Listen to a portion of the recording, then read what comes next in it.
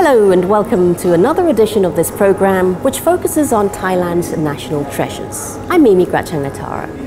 Foodies the world over have become enamored with the wonders of Thai cuisine, and I'm certain that they'd be equally smitten by royal Thai cuisine if they'd known about its cultural significance.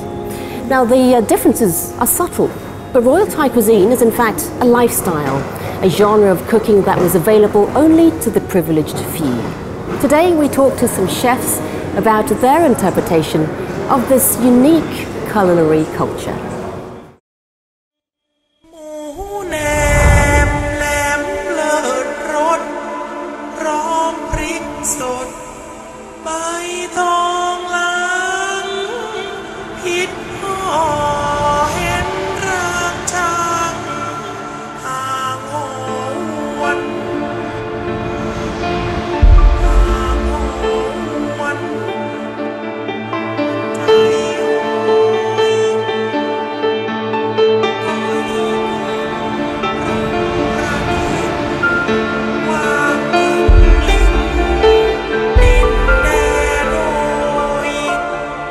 Known and loved around the world for its fiery and rich components, Thai cuisine is loved for the melange of flavors that leave almost anyone who tastes it completely spellbound. A poem famously written by King Rama II mentions a Thai dish known as masaman. The poem describes the potpourri of spices that make up this delightful dish, meticulously prepared for him by a woman he was in love with.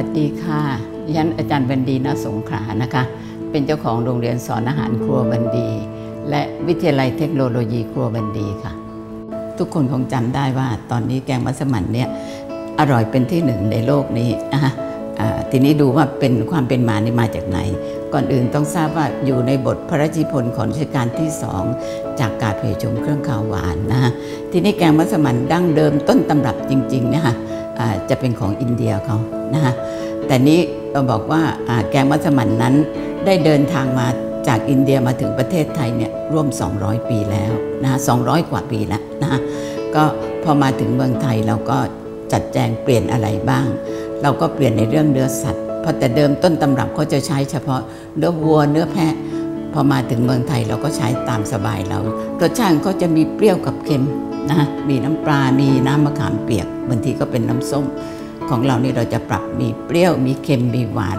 เราต้องให้มีทั้ง3รสถ้าโบราณเขาเรียกว่ารสต้องชนกัน Whereas Thai cuisine is defined mainly by its bold flavors, royal Thai cuisine boasts mild flavors.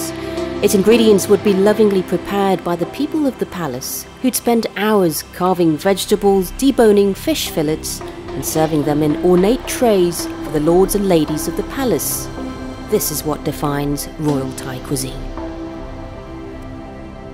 อาหารชาววังเนี่ยนะคะที่จริงก็จะพูดอยู่เสมอว่าก็คล้ายๆกับอาหารของเรานี่แหละค่ะที่แตกต่างกันตรงนี้ค่ะตรงที่ว่าความใส่ใจในการทำคือเครื่องทุกอย่างนี่จะต้องครบถ้วนจะมาแหมมาขาดอันนู้นอันนี้เหมือนข้างนอกบ้างอะไรอย่างเงี้ยไม่ค่อยจะมีแล้วก็ความประณีตในการทำนะทำทุกขั้นตอนอย่างประณีตแล้วก็อาหารที่ออกมาเนี่ยจะต้องสวยงามรสชาติก็ถูกต้องตามลักษณะของอาหารชนิดนั้นแล้วที่สำคัญอีกอย่างหนึ่งก็คือการใช้ภาชนะการใช้ภาชนะเนี่ยสำคัญตรงที่ว่าทำให้อาหารดูดีดูน่ารับประทานขึ้นแล้วสุดท้ายก็คือต้องมีการตกแต่งให้สวยงามอันนี้เรียกว่าในอาหารชนิดเดียวกันเนี่ยพอมอง2อย่างนี้จะเห็นความแตกต่างว่าอันหนึ่งดูสวยงามน่ารับประทานค่อนข้างอลังการนิดหน่อย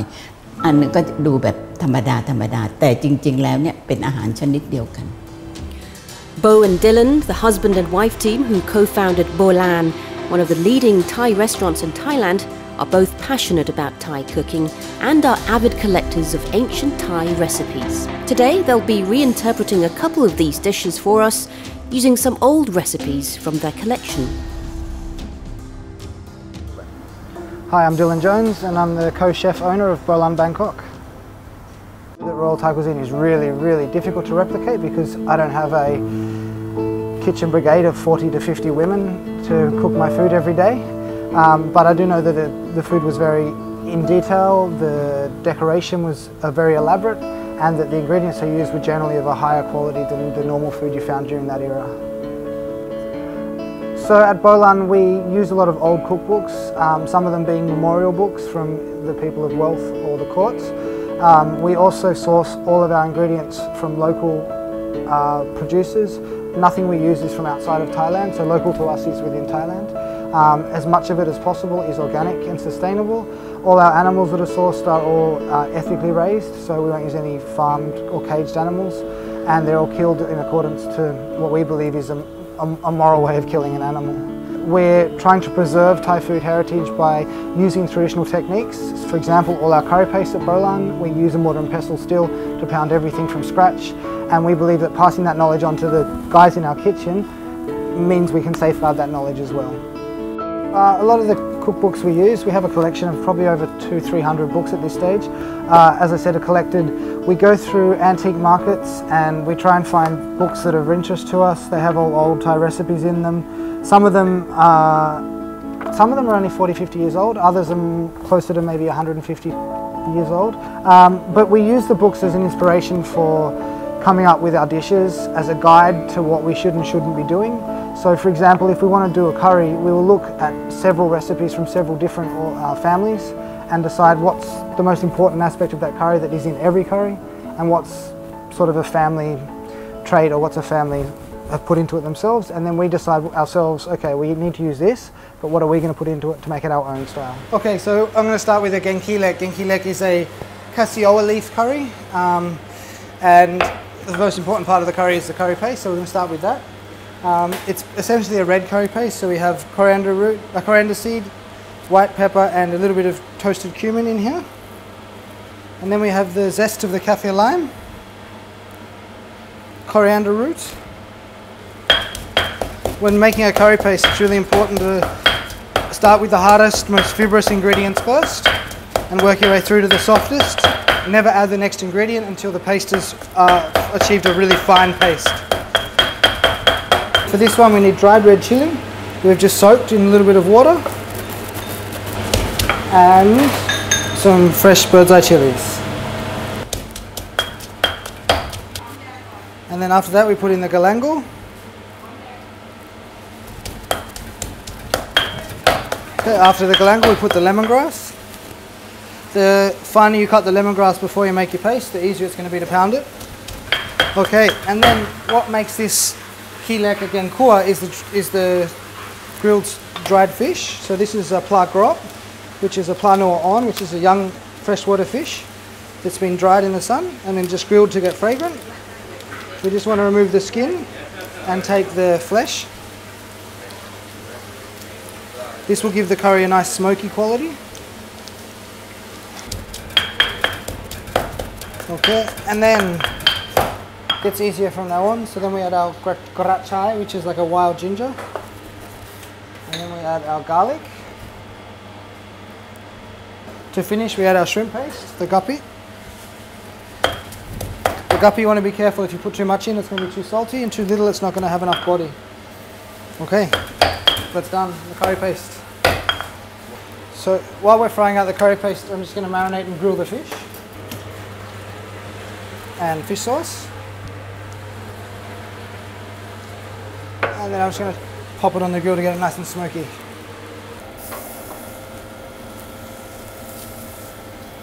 Now we're going to cook our curry. We start with some coconut cream. And we just boil it until the fat begins to separate like this.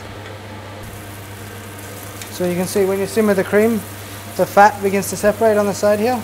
That's when the coconut cream is ready to be cooked in the paste. And fry to a medium high heat. It shouldn't be super hot because you need to cook it out long enough so that everything's cooked. But also if it's too high, the dried spices in it will scorch. And when you're frying your curry out, you'll smell it in the opposite direction that you've pounded it.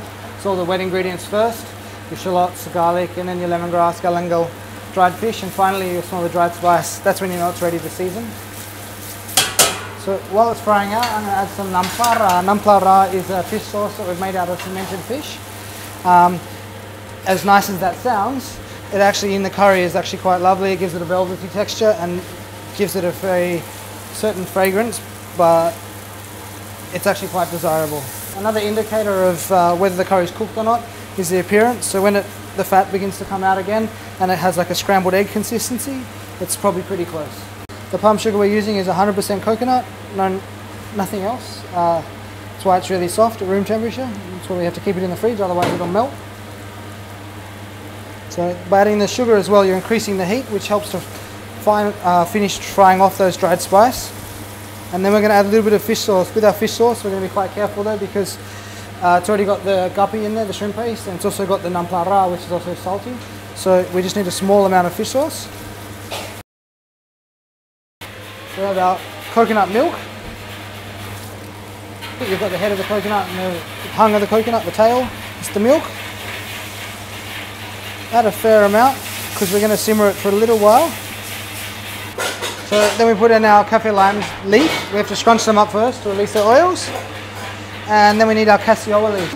It's just been boiled so that all the bitterness is leached out of it. And we just shred it.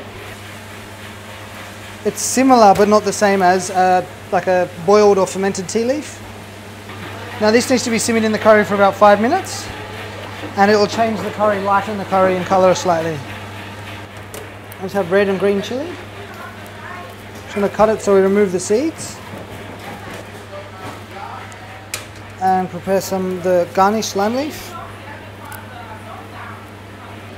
For the wild ginger. Okay. So add our grachai, we'll add our chilies and our grilled fish. It's ready to serve.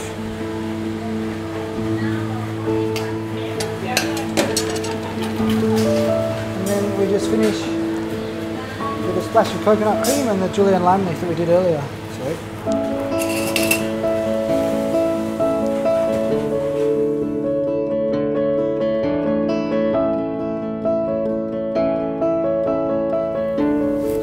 I'm Chef Bo Somisawa from Bolan, essentially Thai, Bangkok, Thailand. I think Royal Thai cuisine, they have been developed, evolved with a knowledge, a thought, a wisdoms of people who live in the palace. And for me, in the old days, palace like the hub of everything. If they do the trade with anyone, either like from the western or eastern sides like China's or European people, they actually incorporate a little bit of other people in as well and make it like Thai in their understanding. While Thai cuisine of the court in the old day, we may not have that chance to get the ingredients that come from either China's or European country. So if you look in the old book, there is a lot of ingredients that is not available in Thailand as well.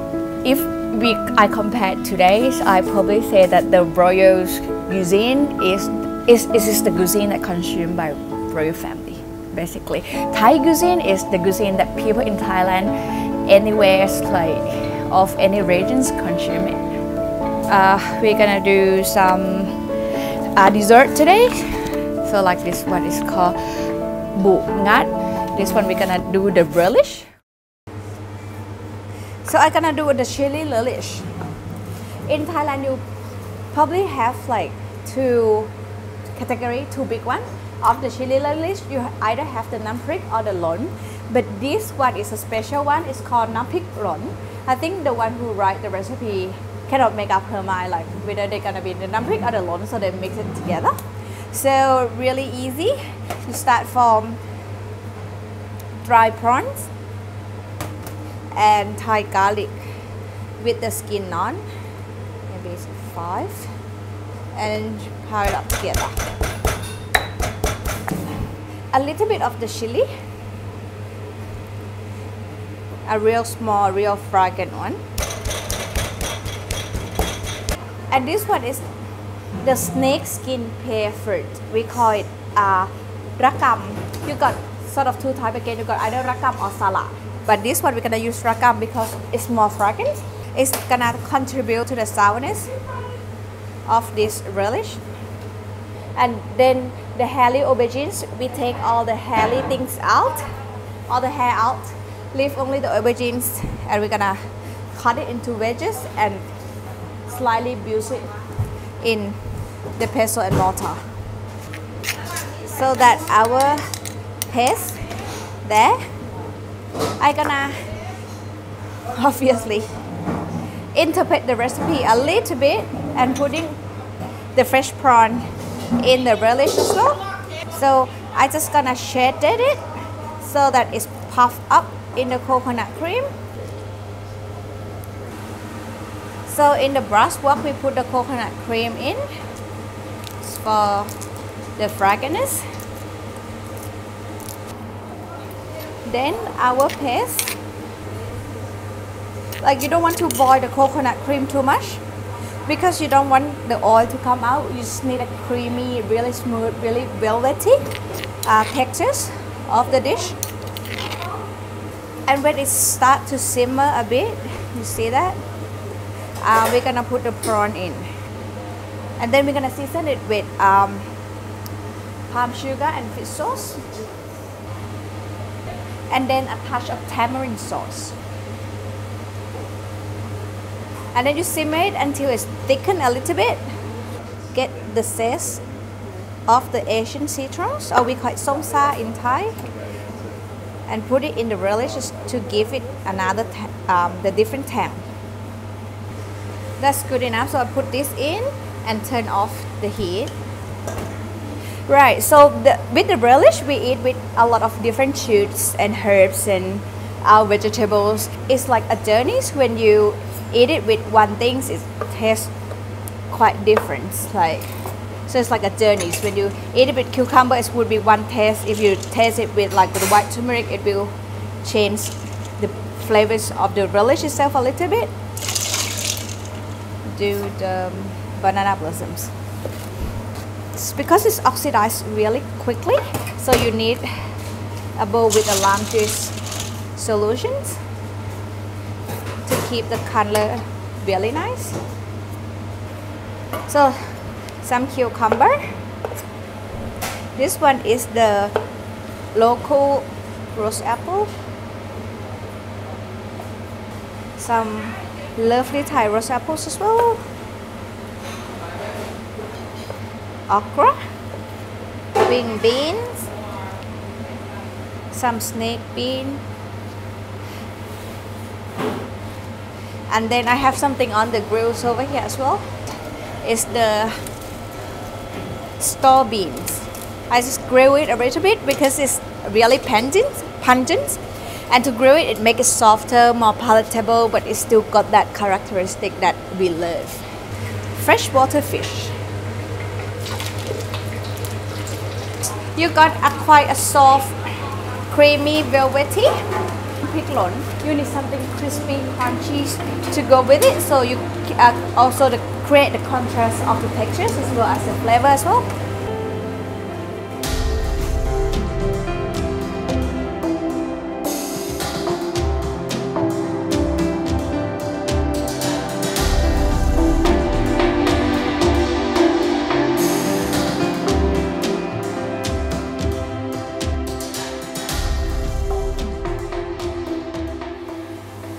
So this is how you make coconut cream at home. You grated it and then you knead it, work with warm waters. And in the warm water you can put like the pan and the sleeve, so you got a really nice fragrance water to work with. And then you put it in the cheesecloth and then squeeze it.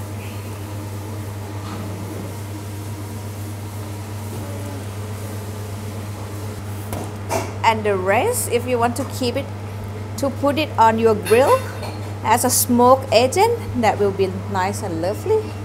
And then you wait and the creams will come onto the tops, and then the milk will just settle down.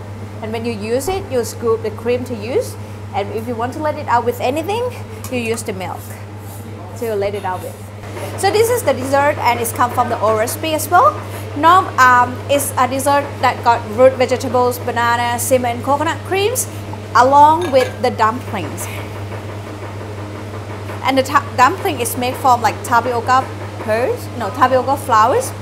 So it gives you a really nice texture when you chew into it. So basically, what we do is we cut everything in a spoon size, in a bite size, and steep it into the lime water.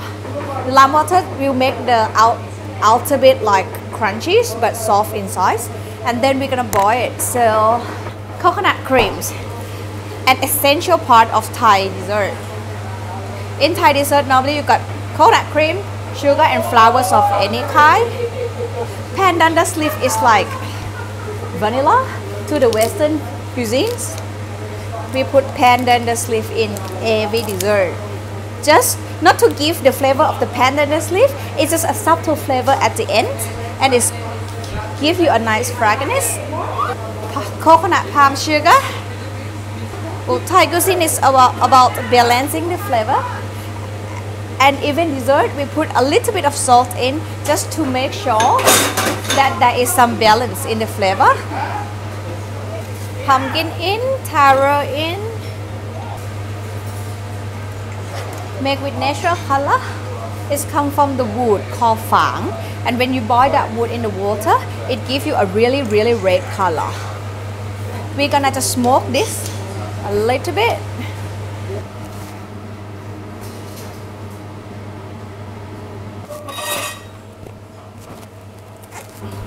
เป็นละมุดแล้วก็ใส่วุ้น so it's like a sapidilla with agar-agar inside, and the agar-agar you can make any like flavor you like. We like to make either the pink or the red one because it's got contrast with the brownish of sapidilla. So sapidilla normally you got like a really soft textures, but with agar-agar it adds the texture, so you have the contrast of the textures with this dessert as well. So we just take the centers of the sapodilla out and then pour in like the agar, and then when we cut it, you got a really nice shiny center with different flavor. So that's it, bungat with the sapodilla and agar stuffing.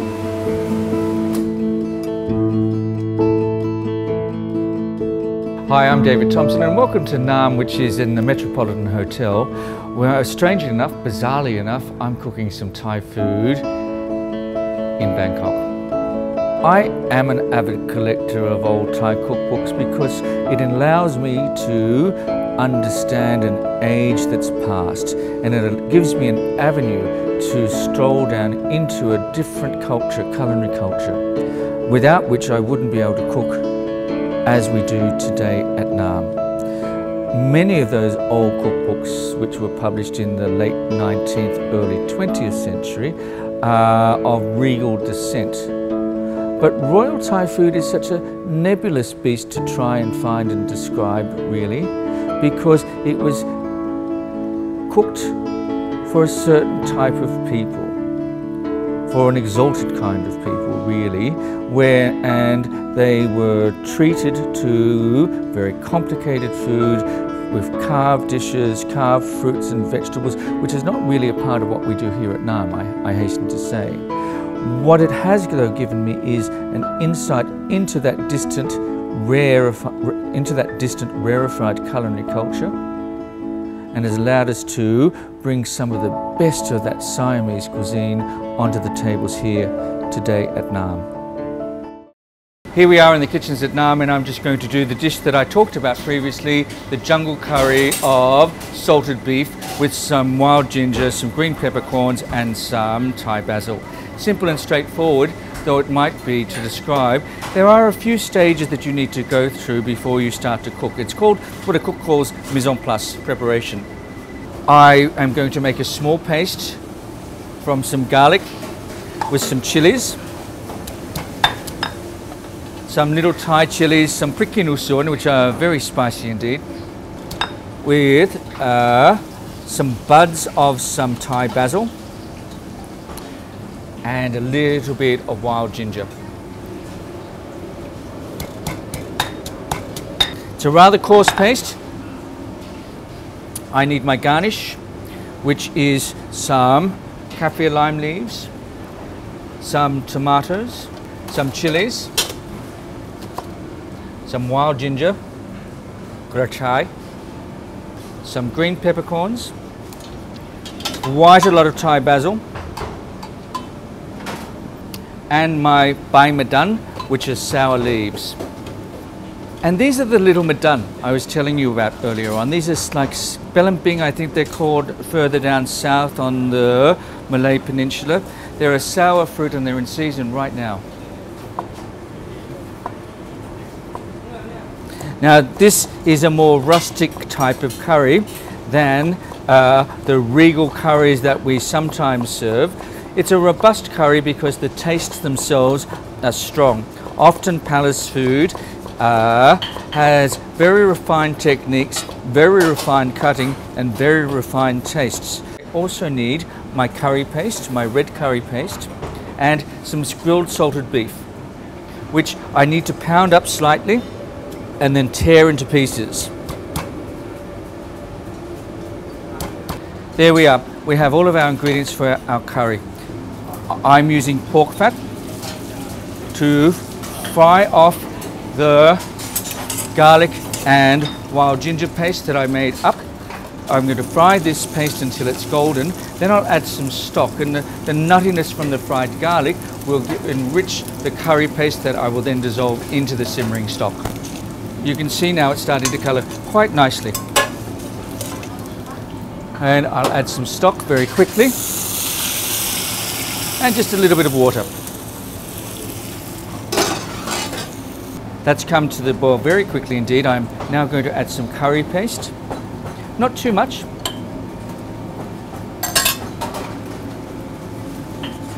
I'm going to season it with some fish sauce. A pinch of palm sugar, not much, because this curry should be salty and spicy, but not too sweet. In fact, very little sugar indeed. So consequently, I'm adding the smallest amount of sugar to this curry. I'll add some kaffir lime leaves, torn, a few tomatoes, and the salted beef that we grilled and shredded. Maybe a little bit more water. We'll let that simmer just for a minute or two. Now I'll add some of the shredded madun, which will introduce a pleasing tartness, some wild ginger, and some sliced chilies. You notice that at each stage I'm tasting, because Thai food, whether it is from the most regal of sauces or the most base of markets, the importance of taste and balance in cooking this cuisine is crucial. I keep on adding water. Now, I used to be somebody that used to always think that stocks were much superior than water when making curries, but I'm starting to change. I'm starting to become more Thai. I'm starting to, in my cooking at least anyway, I'm starting to see the wisdom of those older Thai cooks who would often use water in preference to stock. And for that touch of Siamese roulette, a sliced chili, a spicy chili or two. And there we have it, old-fashioned curry of salted beef. A relatively simple curry that's seasoned with fish sauce and chilies, and relatively simple components that are combined together to result in a spicy and salty curry, augmented with spices and herbs that makes Thai food such an arresting, such a delicious cuisine to eat and to cook. There we are. Pretty straightforward, pretty easy. This has none of the refinement of royal Thai food whatsoever. It is far more robust, far more real in some ways, I think, and hopefully more delicious too. This is the curry of the salted beef with wild ginger madun, some tomatoes and some Thai basil. Oh, and salty beef too. The older dishes, I'd like to hasten to say that whilst there might be the dishes that I've found in these old cookbooks might have royal antecedents, ancestors, they are in fact democratized and cooked through little Australian hands, which are hardly regal or royal, I must tell you. Some of the dishes, you know, we have a gengarion that it comes from an old cookbook, one of the first Thai cookbooks, and we have a manuscript of it by a woman called Mom Som Jin. And it's just the technique is very unusual. So very different from the taste and methods of today's gengaris, the aromatic curries. But you know, there are other dishes that are just as attractive. There's an extraordinary jungle curry with some salted beef. Well, it was originally with some chicken and with some madan, which is a sour cucumber-like vegetable, with some Thai basil and some wild ginger. And it's when you come across those dishes and some of those wonderful tastes, it's a revelation. It's more than a revelation, it's bloody delicious.